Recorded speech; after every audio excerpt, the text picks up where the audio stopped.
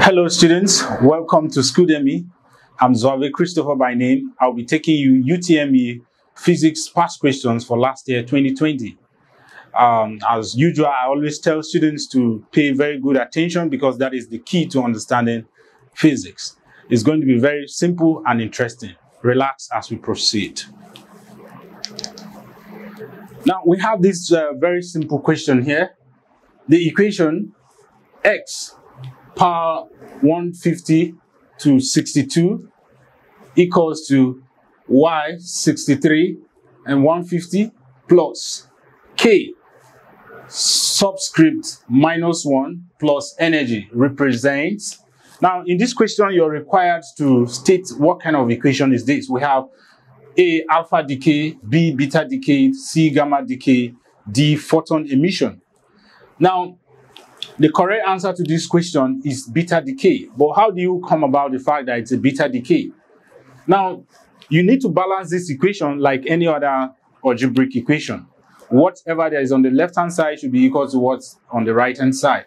Now, for the left-hand side, we have the power here to be 150. And then on the right-hand side, we have 150. Now, something is supposed to be above k here, so as to balance the equation to make it balanced. That is, left-hand side equals to right-hand side. Now, if you add 0 here, if you put 0 here, 150 plus 0 gives you 150, meaning that for the power, you have 150 on the left-hand side and 150 on the right-hand side. And then here, this is 62. What do you need to add to 63? If you say 63 plus -1, you'll be getting 62. So you have balanced the upper part of it and the lower part of it. So for the fact that we got 0 here, it means that this is a beta equation, because the symbol for beta equation is something like this: k -1 and then 0. This is beta. So that's how simple it is. Now, the second question here is another simple question. We have the eyes and steam points of a thermometer are 20 millimeters and 100 millimeters respectively. A temperature of 75 degrees Celsius corresponds to y millimeters on the thermometer. What is y? This is also very simple. Now, this is how we solve this. You have to show your thermometer using a line. Now, we all know that a normal thermometer, the lower fixed point is 0 degrees Celsius. That is the highest point. And then the upper fixed point or steam point is 100 degrees Celsius. Now, the question is saying a temperature of 75 degrees Celsius corresponds, okay, the eyes and steam points of a thermometer are 20 millimeters and 100 millimeters respectively. Now, a temperature of 75 degrees Celsius. Now, 75 degrees Celsius should be between 0 and 100. So we have our 75 degrees Celsius here. Let's have this as 75 degrees Celsius. Corresponds to y. Now we need to know what y is. Now you solve it proportionately. If you're starting from the middle, you on the left-hand side, you do the same thing on the right-hand side. So from here, we're going to have 75 minus 0 over 100 minus 0 equals to, we started from the middle, so we'll do the same thing on this side. We have y minus 20 divided by 100 minus 20. So 75 minus 0 is 75. So we have 75 over 100 equals to y minus 20 divided by 100 minus 20 is 80. So over 80. Then we cross multiply so that we can find our y. So we're going to have 100 into y minus 20 equals to 75 times 80. Right? So now, 100 times y leaves us with what? 100y minus 100 times 20 gives us 2000 equals to 75 times 80. Now 75 times 80 is 6,000. 6,000. So we're now going to have 100y to be equals to, we take minus 2,000 to the other side and add to 6,000. So we get 8,000. So finding y, we have to divide by the coefficient of y, which is 100. Divide both sides by 100. And so 100 cancels 100. You're left with y equals to, these two zeros would cancel. You're left with what? 80. Now 80 is in millimeters. It's in millimeters because on this side it's length. So we have 80 millimeters, and the correct answer is C. That was quite easy, I guess. Now, the third question, when a yellow card is observed through a blue glass, the card would appear as, this is additive color mixing, when you are adding two secondary colors to get the primary color. When a yellow card, you have yellow. You have yellow, yellow plus blue. That gives you black. That's how you do that. Then the next question here, it says, when two objects, P and Q, are supplied with the same quantity of heat, the temperature change in P is observed to be twice that of Q. The mass of P is half that of Q. The ratio of the specific heat capacity of P to Q is, all right, you have two objects, P and Q. You have P and Q supplied with the same quantity of heat. Now, the quantity that is supplied to P here, for instance, let's say P is the first body, Q is the second body. So the quantity of heat that is supplied to P here, quantity supplied to a body, of course, quantity of heat supplied to a body is dependent on the mass of the body, the nature of that body, or also known as specific heat capacity, and then the temperature difference or temperature. These are the factors that affect the quantity of heat that a body can absorb. So for body P here, you're going to be having, since we have quantity of heat to be equals to mass times specific heat capacity times temperature difference. That is change in temperature. We're going to have for body P, we'll have mass of heat supplied to P times specific heat capacity of P times the temperature difference for P. Let's call this delta theta P. This will be equals to, because they are supplied with the same amount of heat, mass of Q, specific heat capacity of Q, and temperature difference for Q. Now, the question says, the temperature change in P, that is in P here, is observed to be twice that of Q. Twice that of Q. And then the mass of P is half that of Q. So the mass of P here is 1/2 the mass of Q. Mass of Q. Right? Times the specific heat capacity of P. Then the temperature difference, or the temperature change in P, is observed to be 2 times that of Q. This is the temperature difference for Q. So that of P is going to be 2 times that of Q. So it's 2 times delta Q. Temperature difference for Q. This will be equals to mass of Q specific heat capacity of Q, temperature change for Q. Now, if you look at this equation, there is something to cancel out. You have the mass of Q, cancelling mass of Q on this both sides of the equation. And so you're going to be left with half times specific heat capacity of P times 2 times. Now, the temperature difference for Q here, these 2 times that they are the same. So this is going to cancel this. So you're going to be having this times 2 equals to CQ.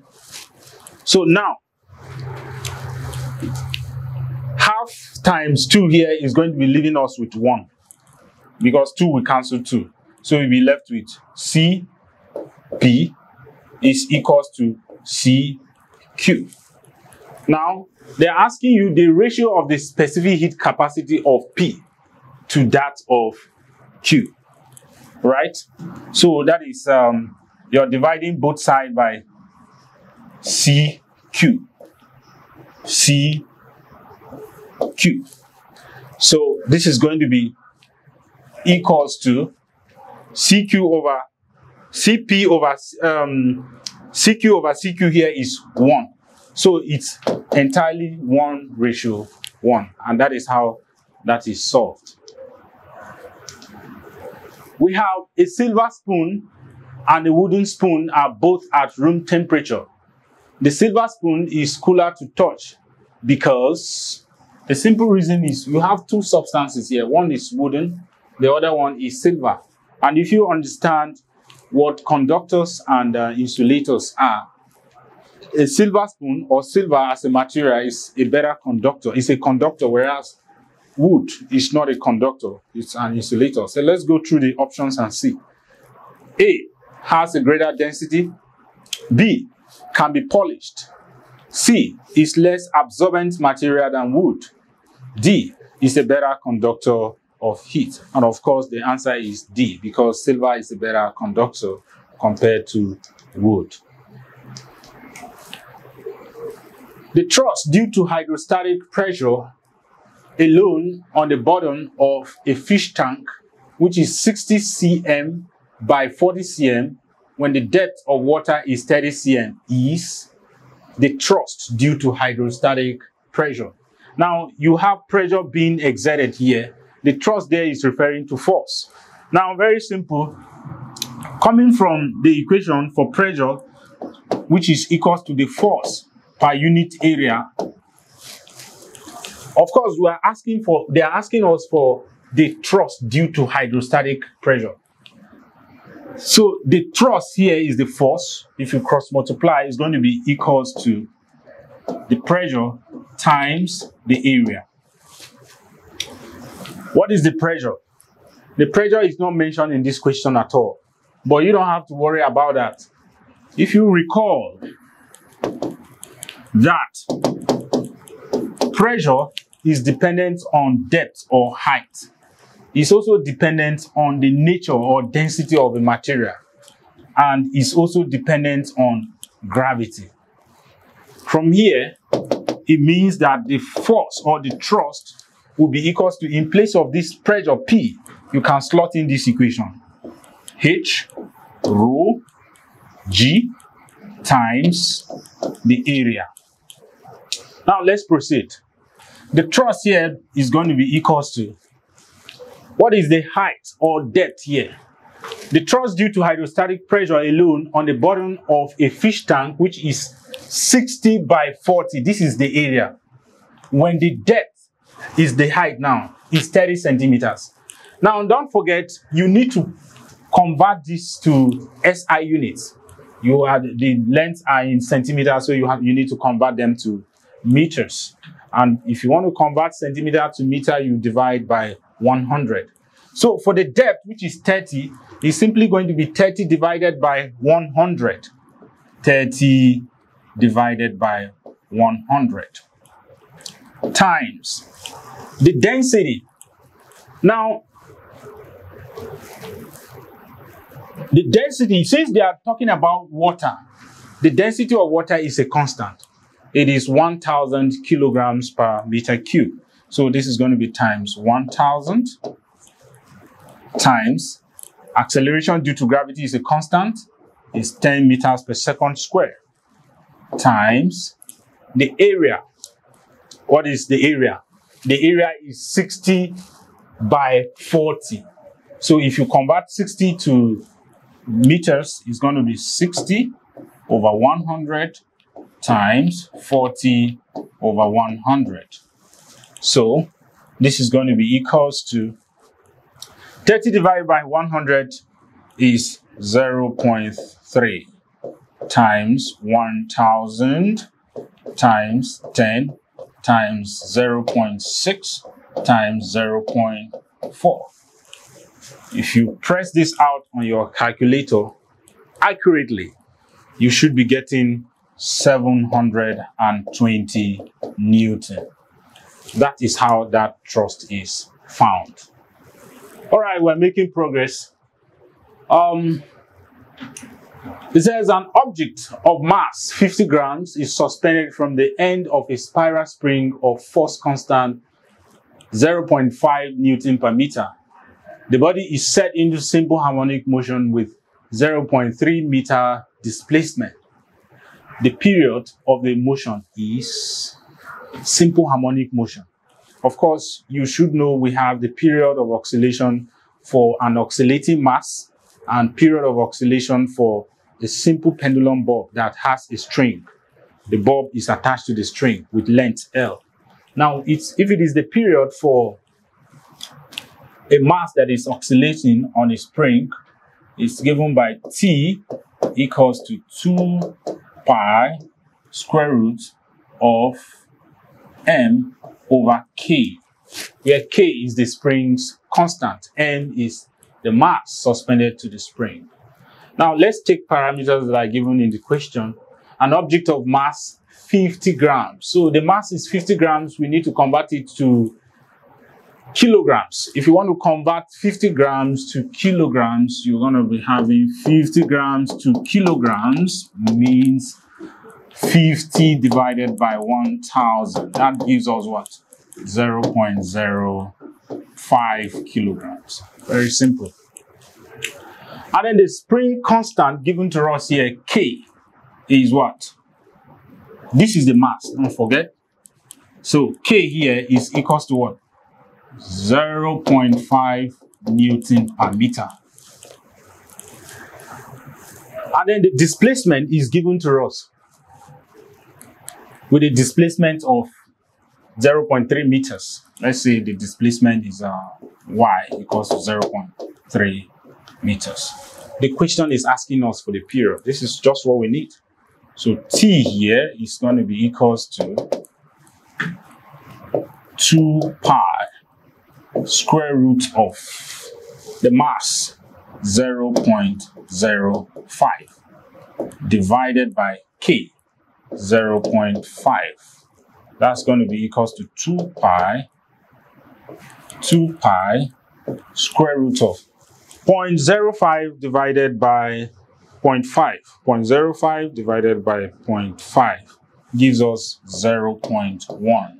So that's going to be equals to 2 pi times the square root of 0.1 is going to be equals to what? Square root of 0.1 is 0.3162. Now, don't forget the value of pi is a constant, is 3.142 times 0.3162. So that put together should give you 1.99 seconds approximately. So that's how that is solved too. Very simple. Number 8. If 21 grams of alcohol of density 0.7 grams per cm cube is mixed with 10 grams of water, what would be the density of the resulting mixture? You have two substances here. You have alcohol and water put together. They're asking you for the density of the mixture. Of course, that's a mixture. Water and alcohol, they are a mixture. All right. Now, there are some facts that you need to know about this question. Let 21 grams of alcohol, let the mass of alcohol, let's put it as mass of alcohol is equal to 21 grams, right? And then the density of alcohol, density. Density is denoted with symbol rho. It stands for density. Let the density of alcohol be equals to 0.7 grams per cm cube. Then it's mixed with 10 grams of water. So we got mass of water to be equals to 10 grams. What would be the density of the resulting mixture? So let the mixture, let's represent mixture with M. Let's mixture equals to M. So wherever you see M here, you're referring to what? Mixture. So now, the volume of the mixture in the first place, Vm, will be equals to the volume of alcohol plus the volume of water. We are not given the volume of alcohol or volume of water in this problem, but we do know that there is a relation for density, mass, and volume. So recall that density is equals to what? Mass over volume. Now, if we want to find out the volume of this mixture, alcohol and water, we need to make V the subject of formula here. Making V the subject of formula, first of all, you cross multiply. You're having rho V equals to M. It means that V on its own is going to be equals to what? M over density. M over density. Now, density. The volume of the mixture is going to be the mass of the mixture divided by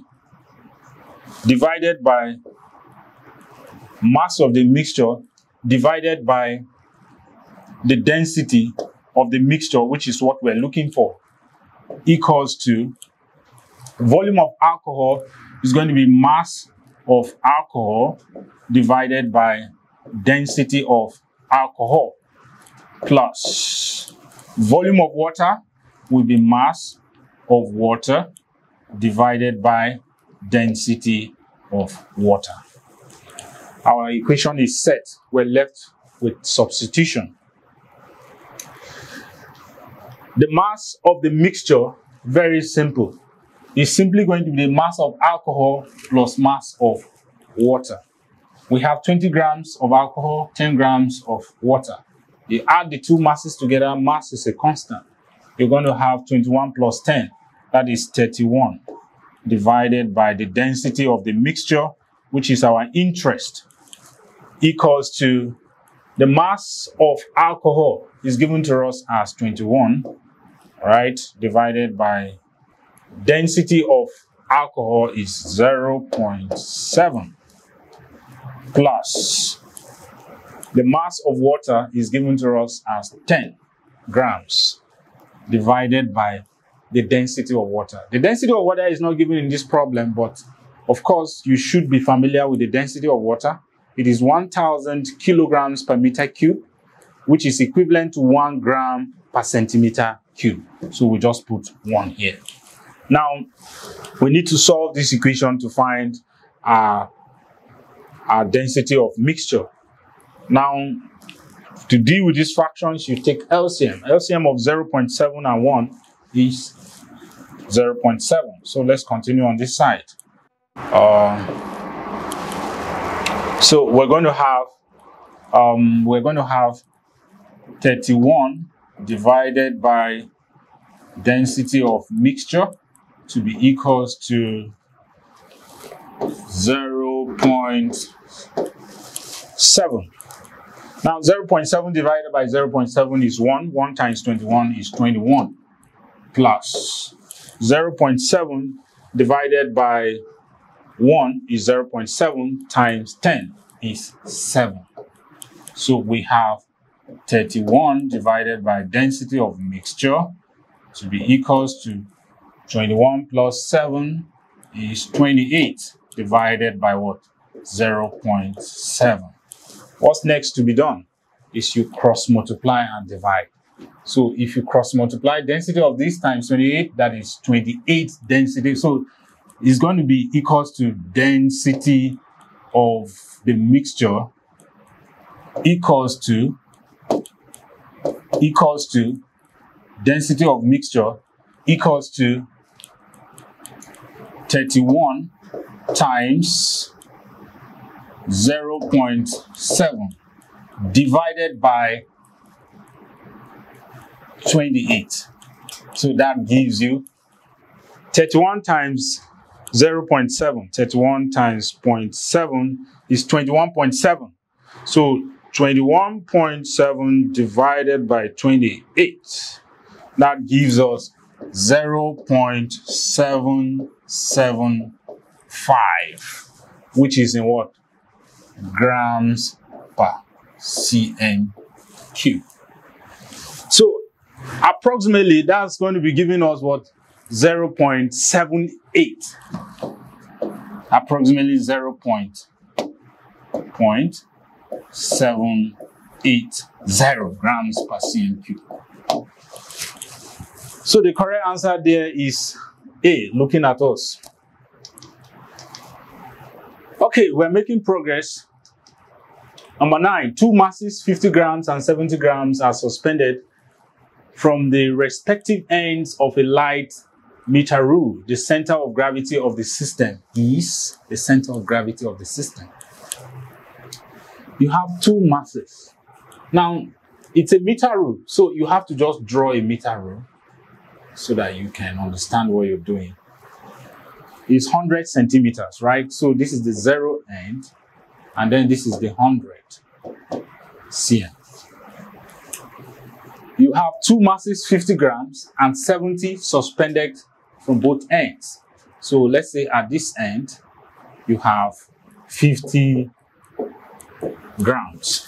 And then at this end, you have 70 grams. Now, the center of gravity of the system is, of course, you know what center of gravity is the point on the body where its entire mass appears to be concentrated, regardless of its orientation. For instance, if you want to take my center of gravity, you can suspend me on a pin or a pole. Wherever I'm going to stay stably on the pole, that is where my center of gravity is. And every object has a constant center of gravity. For a uniform meter rule, the center of gravity is supposed to be at the midpoint. That is if it is a perfectly uniform meter rule. Now let's see to that. In any case, we expect that the center of gravity with these masses, let's say it should be at a point X. Let's say that is where it balances, right? Now, we need to find what X is, since X, we assumed it to be the center of gravity. What we need to do is, we need to take the clockwise moment about point X and anti-clockwise moment about the same point. So where are the clockwise moments? The clockwise moments are those forces that tend to make this meter rule move in the same direction as the direction of the clock. Now this is the direction of the clock, right? So this force here constitutes the clockwise, right? Whereas these 50 grams would constitute anti-clockwise. Anti-clockwise. Good. Or converting the distances to meters. Work with what you have. Because since you're going to be having two things on the left and right hand side, they will cancel out. Let's see how it goes. Now, from the principle of moment, the sum of clockwise moments about a fixed point is equal to the sum of anti-clockwise moments about the same point. Now, for the clockwise moment here, anti-clockwise moment on my left-hand side, I have 50 times x, because the perpendicular distance of 50 from x is the perpendicular distance of 50 from the fixed point or the pivot is x, from 0 to x. So we're going to be having 50 times x equals to, for the clockwise moment, I have 70 grams times the perpendicular distance of this 70 from this same point, which is the pivot or the fixed point. If this point from 0 to this point is x, and from 0 to this point is 100, if we want to know this short distance between x and 100, we just take the difference. So it's going to be 100 minus x. Our mission is to find x, so we got 50x equals to 70 times 100 is 7,000. 7,000 minus 70x. Collect like terms. If you take minus 70 to the left hand side, you get 50x plus 70x. 50x plus 70x gives us 120x equals to 7,000. So we divide both sides by 120, 120. So it means that x, it implies that x equals to what? 7,000 divided by 120 will give you 58.3 centimeters. And that's the center of gravity of the system. The transformer, which can produce 10 volts from a 240 volts AC supply, has an efficiency of 60%. If the current in the secondary winding coil is 15 amperes, the current in the primary coil is what? Is a transformer. Of course, if you understand what a transformer is, the transformer is meant to step up voltage or step it down. If it is stepping up, it's simply referred to as step up transformer. If it is stepping down or reducing it, it's a step down transformer. Now, however, this question is asking us to find the current in the primary coil. Okay. Now, very importantly, we need to understand what efficiency is. Now, for instance, if you want to find efficiency, the formula for efficiency, for instance, is going to be the power output. Let's put power output as PO divided by the power input. Let's put it as P input times 100%. Now, power or electrical power is given by IV, if you remember this formula very well. So the efficiency can now be put as the power output. The output is usually on the secondary coil. Let me draw a transformer very quickly here. If this is a transformer, you can have coils here to be the primary. This is the primary, and then you have another turns here. Well, let's say this is the secondary. This is the output, for instance. Then on the primary here is where the input, right? On this diagram, this is a transformer. Now, since P is equals to IV, the power output, which is going to be on the secondary, here is the primary, here is the secondary, right? Where you have the output. So power output is going to be on the secondary coil.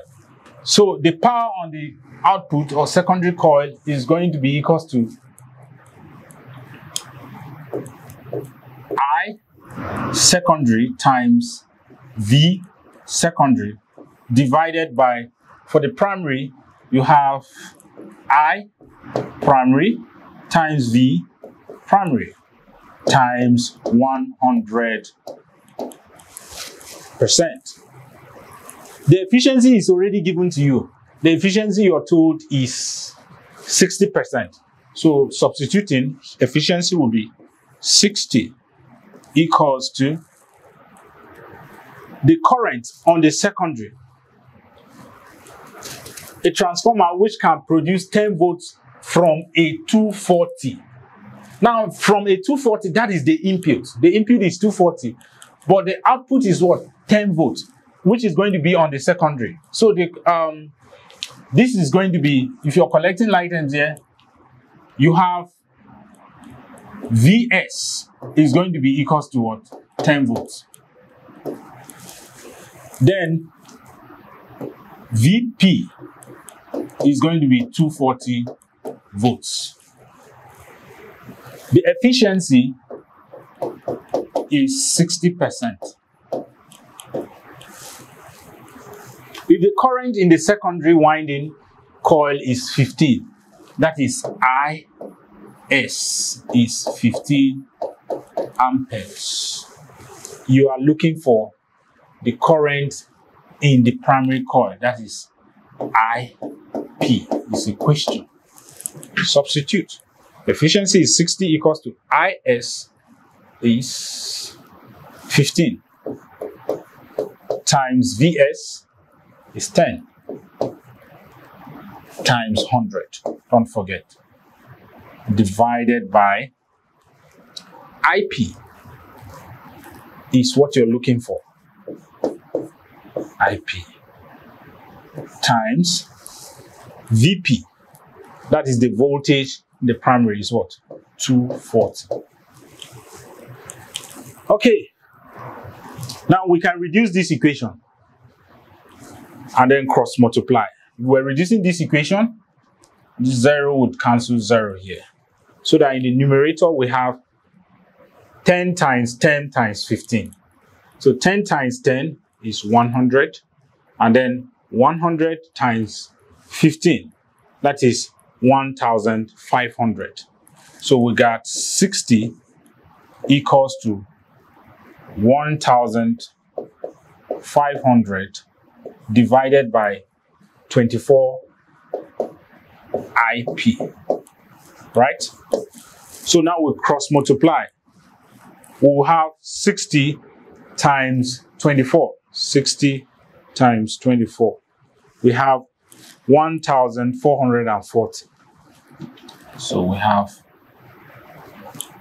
1,440 IP equals to 1,500. So your IP is equals to 1,500 divided by 1,440. So that's going to be equals to what? 1,500 divided by 1,440. That's going to be giving us 1.042 amperes, or approximately 1.04 amperes as required.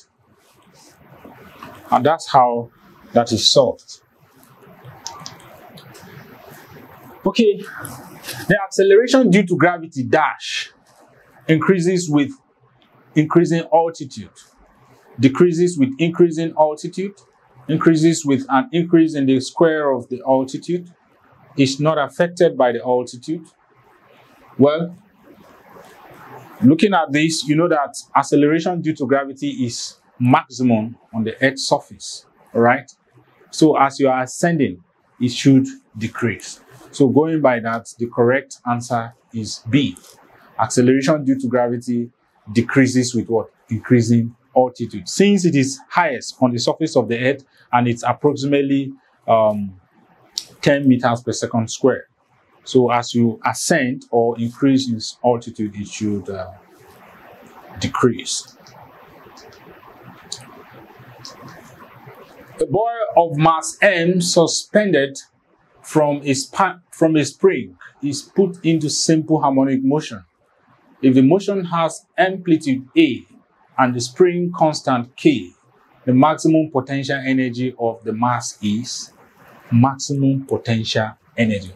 Now, the energy that is possessed by an elastic spring, of course, is elastic potential energy. And The elastic potential energy of an elastic spring is given by half K y squared, where y there is the displacement of the spring. Sometimes you can put E there, that is the extension, where you're taking the different lengths of the spring when it's oscillating. Now, since you're talking about, since they are asking is put into simple harmonic motion, if the motion has amplitude A, that is maximum displacement, it means that y is equal to what? A. That is maximum displacement. It therefore means that potential energy is equal to what? Half K. In place of y, you now put A squared. It's very simple. That means that the correct answer is what? We have Ka, we have 0.5 Ka squared. So that's the correct answer. The answer is B, 0.5 Ka squared. Another problem on transformer, a transformer connected to a 240 volts AC source has 500 turns in its primary winding and 25 turns in its secondary winding.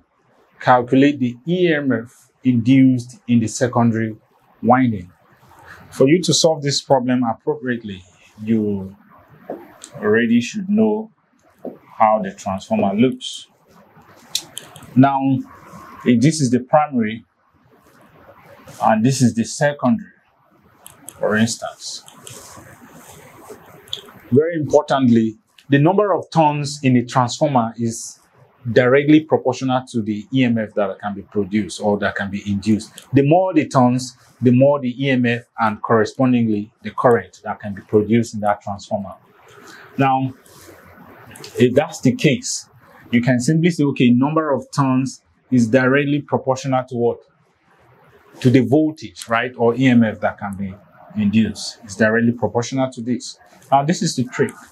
You have N will be equals to, if you're changing this proportionality sign to equality sign, you introduce a constant, let's say K. So we got KV. So that from here, N over V is equals to what? K. This is from where you can derive your formula to solve this problem, from the principle of conservation. The number of turns on the primary divided by the voltage on the primary will be equals to number of turns on the secondary divided by the voltage on the secondary. And the question is asking us to calculate the EMF induced in the secondary. So we make Vs the subject of formula by cross multiplying. And if we do that, MP times this, we got MP Vs equals to NSVP. NSVP. Now we want to make Vs the subject of formula. So Vs is going to be equals to NSVP divided by NP. We now substitute appropriately. Okay, from the question we can get everything that we need.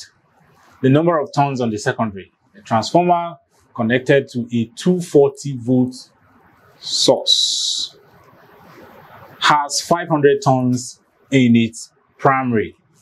So the number of turns in the primary is 500 turns, and then 25 turns in the secondary. That is NS is 25 times the voltage in the primary is connected to a 240 volt AC source. That is the source, the primary, times 240 divided by the number of turns in the primary. It says it has 500 turns in its primary, so that's 500. So that's going to be equals to 25 times 240. 25 times 240, you get 6,000. 6,000 divided by 500. If you do that accurately, you should be having 12 volts. Very simple, right? That was quite easy. When the brakes in a car are applied, the frictional force on the tires dash. What's the essence of applying brakes in a car? Is to stop the car or to bring the car to a halt when it's in motion.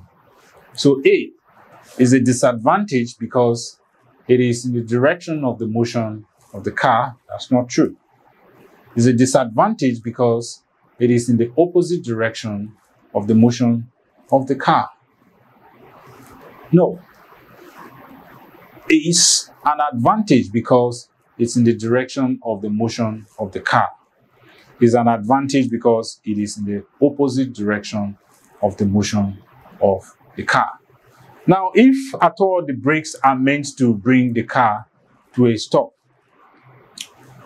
going by that fact, it's a disadvantage because it is in the opposite direction of the motion of the car. No, it's an advantage because it is in the direction of the motion of the car. No, it's an advantage because it is in the direction opposite direction of the motion of the car. And that's the correct answer. The correct answer is D, because if the frictional force is in the is acting in opposite direction to the motion of the car, that is when it will oppose the motion of the car and then bring it to a halt. So it becomes an advantage. D is the correct option.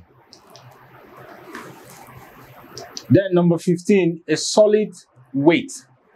A solid weighs 10 Newton in air, 6 Newton when fully immersed in water, and 7 Newton when fully immersed in a liquid X. Calculate the relative density of the liquid. Now, the relative density here of the liquid,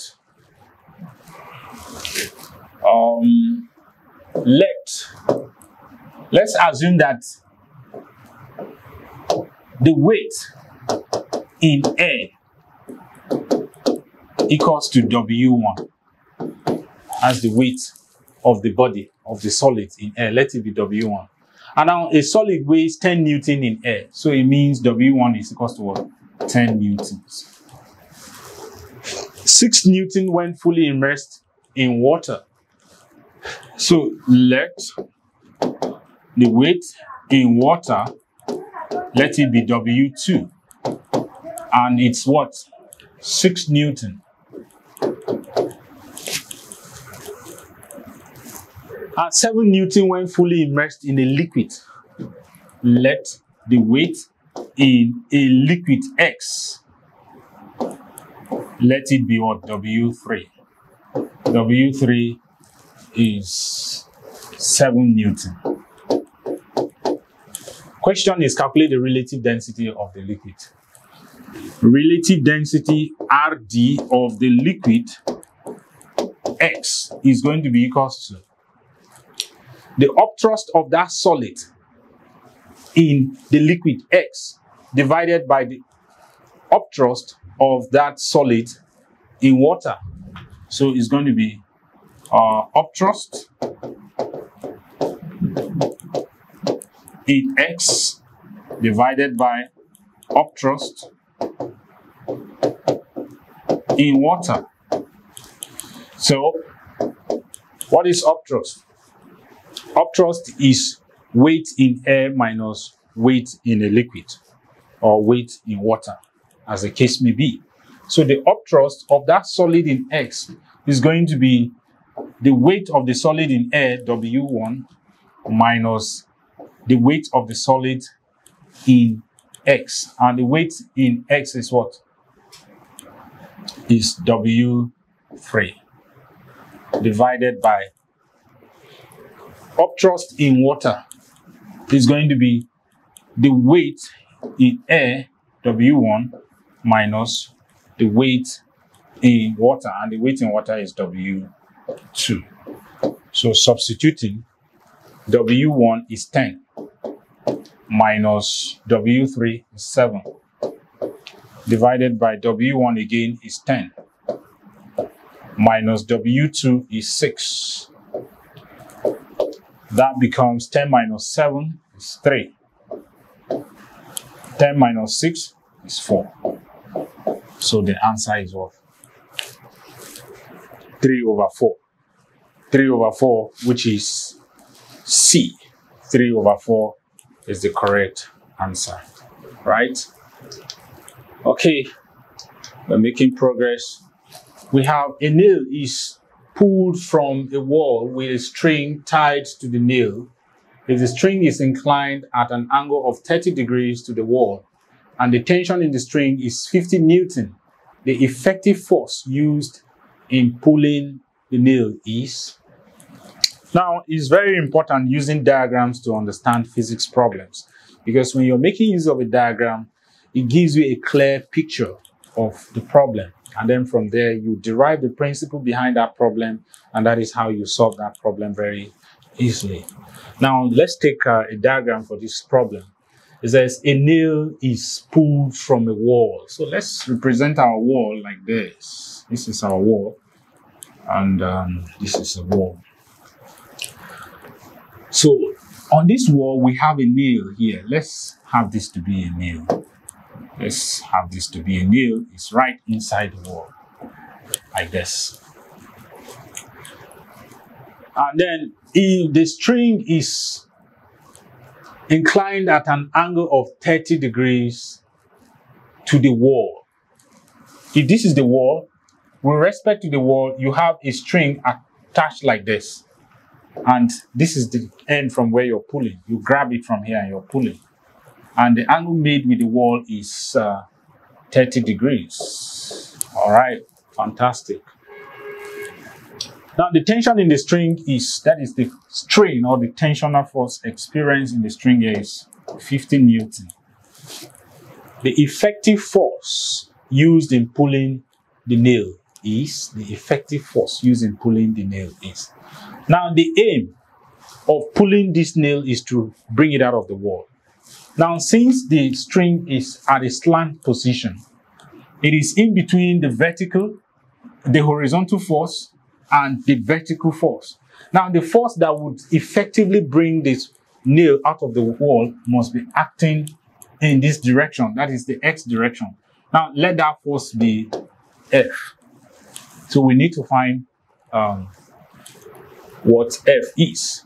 Now, if we draw a parallel to the wall, it's going to be a line here. Already, this is giving us a right-angled triangle. So this is the right angle here. Now, this is 30 degrees. We need to know what this is. The whole of this angle is 90 degrees. So if here is 30, here is 60 automatically. All right. So solving from the right-angled triangle, the relationship, the trigonometric relationship is given by cosine, because cosine of 60 degrees is going to be equals to F is an adjacent force divided by the hypotenuse, which is what? 50. If you cross multiply, F will now be equals to 50 cos 60 degrees. So that's going to be 50 times cos 60 degrees, whether from your calculator or from special triangles, you're going to be having it to be half. So 50 times half equals to what? 25 Newton. That was easy as well. So the answer is A, 25 Newton. We have, when the temperature of liquid increases, its surface tension dash. A decreases, B increases, C remains constant, D increases, then decreases. Now, if you want to correct surface tension, you know what surface tension is? The property of a liquid to behave as if it were an elastic skin. That's what surface tension is. Now, in order to reduce surface tension, apart from addition of detergents to it, which is one method of reducing surface tension, another method is by what? Boiling. So when you boil it, what happens to the temperature? It increases. So as the question is asking, when the temperature of liquid increases, what happens to the surface tension? It decreases. So the correct answer is what? A. It decreases, right? Okay, number 18. Number 18 says a gas at a volume of V0 in a container at pressure P0 is compressed to 1/5 of its volume. What will be its pressure if the magnitude of its original temperature T is constant? Of course, If they say that the temperature is constant from the general gas law, P1 V1 over T1 equals to P2 V2 over T2. Since you are told that the temperature is constant, it means temperature does not change. That leaves you with what? P1 V1 equals to what? P2 V2. Now let's go through the question and see how we can solve it. There's a gas at a volume of V0. That is the initial volume. V1 is what? V0. In a container at pressure P0. So it means P1 is what? P0. V1 is what? V0 equals to, let's get to P2. Now, what will be its pressure? That is the second pressure, P2, is what we're looking for. Let's put it P2 times. What would be its pressure if the magnitude of its original temperature remains constant? Now, the volume of the gas is compressed to 1/5 of its original volume. So V2 here will be equals to 1 over 5 V0, because the initial volume was V0. So when it's compressed to 1/5, it becomes V2 becomes 1 over 5 V0. So we're looking for P2 here. So we just cancel out. V0 cancels V0. So you're left with what? P0 equals to P2 times 1 over 5. So you now make P2 the subject of formula. P2 is going to be equals to what? It's going to be P0 divided by 1 over what? 5. That's going to be what? 5 P0 as required. That was quite easy too. So the correct answer is what? D, 5 P0. The fundamental frequency of vibration of a sonometer wire may be halved by, how do we halve it? A, doubling the length of the wire. B, doubling the mass of the wire. C, reducing the tension by half. D, reducing the absolute temperature. What's the relationship between the frequency and length of the wire? Frequency is inversely proportional to the length, right? So the fundamental frequency of vibration of sonometer may be halved by, how do you halve it? This relationship means that if the frequency is doubled, the length will be what? Halved. If the length is halved, the frequency is doubled. So for you to have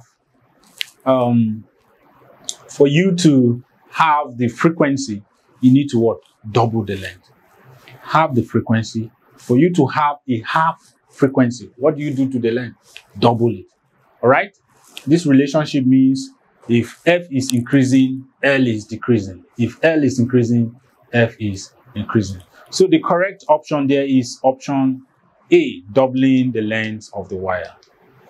Then the electromagnetic waves that are sensitive to temperature changes are A, ultraviolet rays, B, gamma rays, C, infrared rays, D, X-rays.